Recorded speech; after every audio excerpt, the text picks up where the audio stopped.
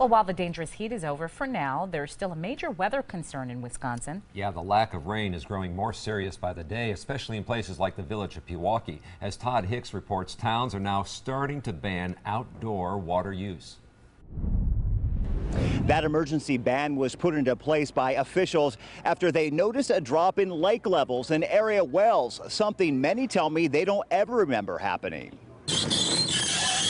As the sun continues to beat down, Donna Baldwin-Hout's garden in the village of Pewaukee is turning from beautiful to brown.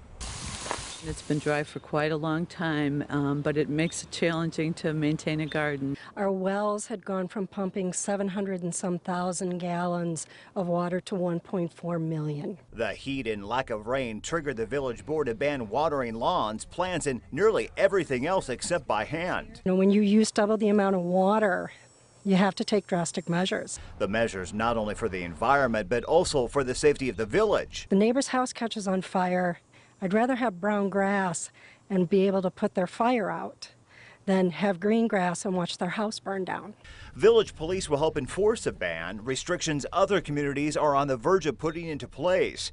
Baldwin-Hout says she's already counting the casualties of her garden of 2012. With the ban, we do have to hand water, and I have to be a little more selective about what plants are important.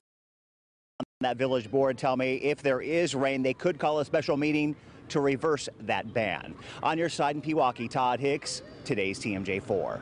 Keep in mind there are still several burn bans in effect as well. We have a complete list on our website, today's TMJ4.com.